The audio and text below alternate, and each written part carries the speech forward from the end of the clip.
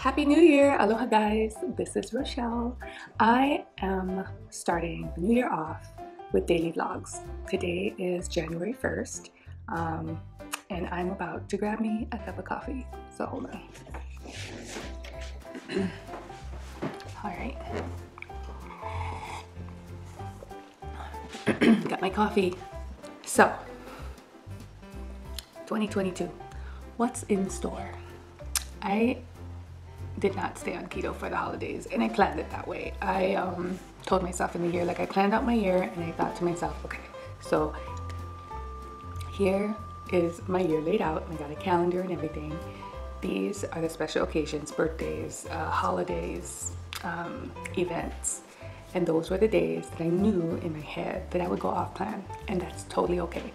Because when I plan ahead, typically I don't over binge or go overboard or whatever. What I do is I plan, okay, what are the foods that I miss the most? And can I fit that into this day or this holiday or this time of year? So I knew Thanksgiving and the day after Thanksgiving and probably the weekend after Thanksgiving. So 4 days I planned. Thursday, Friday, Saturday, Sunday, I planned that I was going to be off plan. And I had a different plan. But, so I knew, okay, I want pumpkin crunch, definitely. I knew for sure I wanted sweet potato casserole. The green bean casserole is not bad for you, and I knew I wanted that. I knew I wanted mashed potatoes, but I gotta tell you, doing keto, the mashed cauliflower tastes way better than mashed potatoes to me and my family, even to my husband. So instead of mashed potatoes, we stuck with mashed cauliflowers. So you know, you do some choices that are still low carb choices, and you can kind of work with that. So so of course we had the turkey, we had one dessert, and we all know Thanksgiving pumpkin pie is the dessert, so we did pumpkin crunch, which is one of my favorites. And I'll link the recipe below for you for that pumpkin crunch recipe. It is definitely not keto. You could probably make it keto because pumpkin is keto in itself, so you could probably switch it out. Maybe I'll work on a keto version of my pumpkin crunch. If you want to see that, comment below and let me know.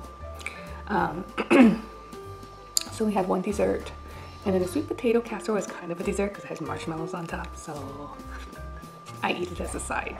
So turkey, green bean casserole, sweet potato casserole, stuffing was another non-keto thing that I really wanted because we only get that once a year. And then the cauliflower mash and gravy. That was our Thanksgiving, and it was perfect. I gotta tell you, that pumpkin crunch, I made a big square pan. I didn't make a circle pan. I made a big 9x13 pumpkin squares style, and so good that in 2 days that thing was gone. My whole family loved it. And there's only 4 of us.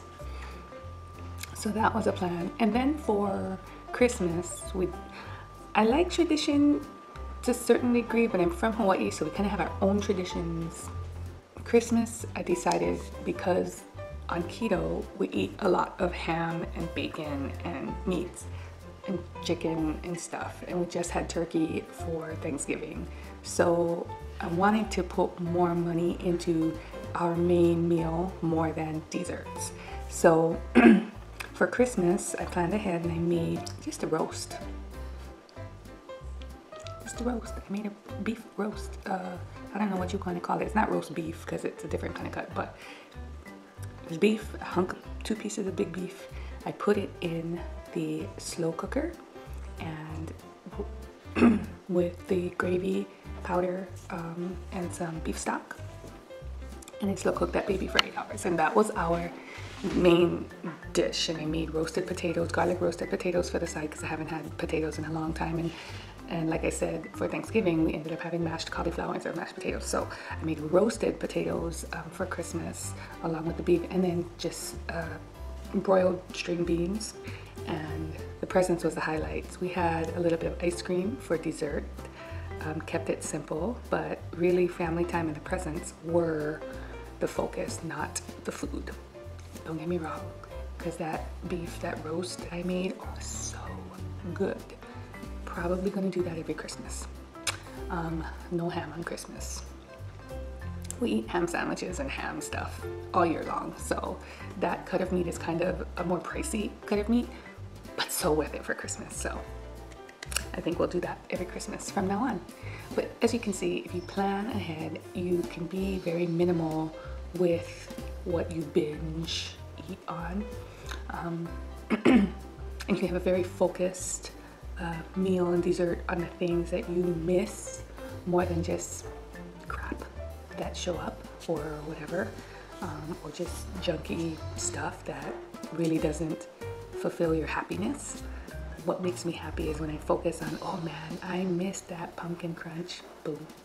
And then for like birthdays and stuff throughout the year, we do cheesecake from the Cheesecake Factory. So instead of buying a big gift for our kids who are all older now, if they're home with us or if they're home for their birthday, and then for my birthday and for my husband's birthday, we will buy half a cheesecake from Cheesecake Factory. I say half because I used to buy a whole one, and it's so huge and decadent, and it took forever. We'd have to freeze it, and it would linger in our houses forever. So I found out that they sell any cheesecake flavor in a half portion. So I got half a cheesecake, and that is perfect. And we still have a little bit of leftovers to freeze and eat and stuff. So for birthdays throughout the year, that's the one thing we indulge in. We don't do birthday cake.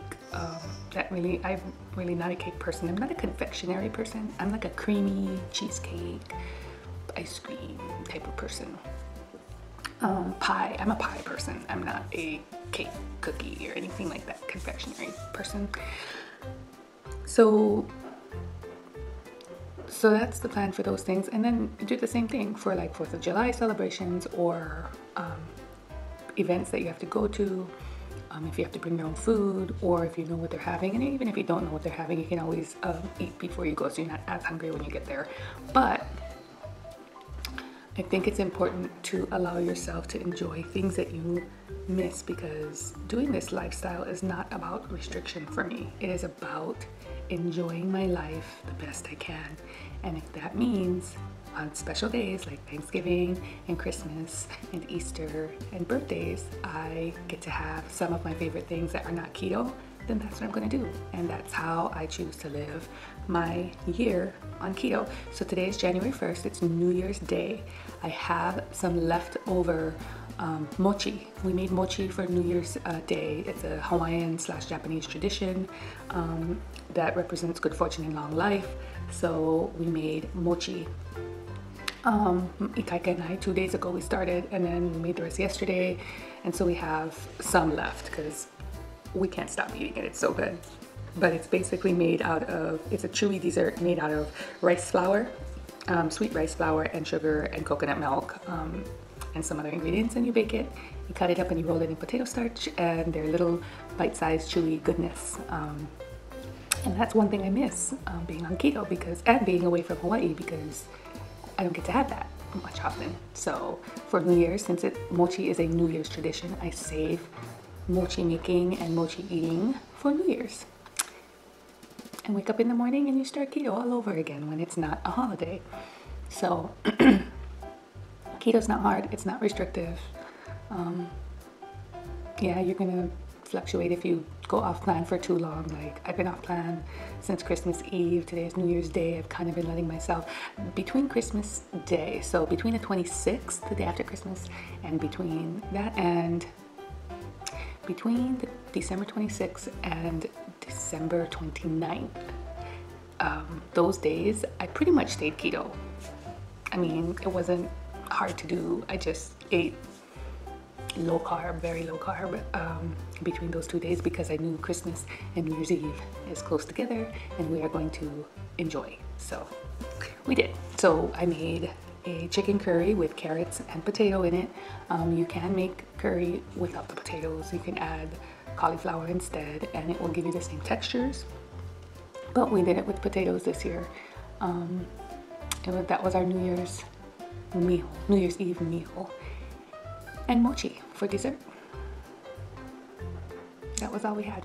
So And during the day, I ate low carb. My only non-keto meal and dessert was for dinner. So breakfast and lunch, or I didn't even have breakfast, just lunch was a keto lunch. So that's how I live my year in keto. I hope this helps anybody who wants to start keto. If you are starting keto for the first time and you're doing it to lose weight, like if you have a chunk of weight that you need to lose, I would suggest that the first 3 months you do clean keto. And when I say clean keto, I mean whole foods that are low in carbs. And I have a keto first time grocery list on my Instagram account, and I'll link my Instagram account below. It's in my highlights, and you can message me or shoot me a comment if you can't find it, and I'll send it to you. But I do have a keto grocery list for first time beginners and what to get, and it is a clean keto grocery list. But I would suggest 3 months of clean keto, and just the water weight comes off, the bloat comes off, some of the fat comes off. You lose quite a bit of weight when you do it that way.